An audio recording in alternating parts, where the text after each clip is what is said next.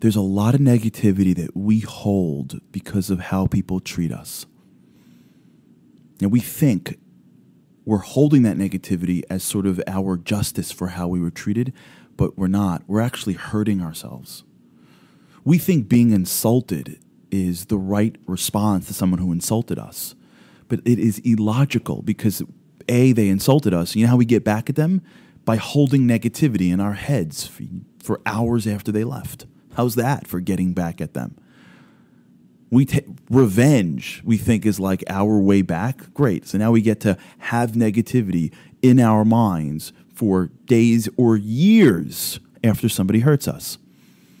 Forgiveness isn't for them. Forgiveness is for us. Judging someone for the benefit of the doubt isn't for them. It's for us.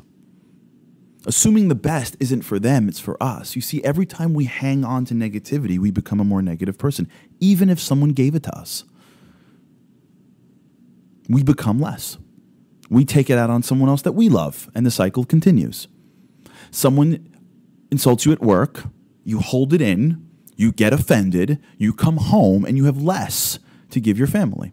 So now your family is offended. So they go to school, and they have less for their friends, and the circle continues. We think we're being just. We're just being dumb. Think about it. Give me a couple of days. Just give me a couple of hours.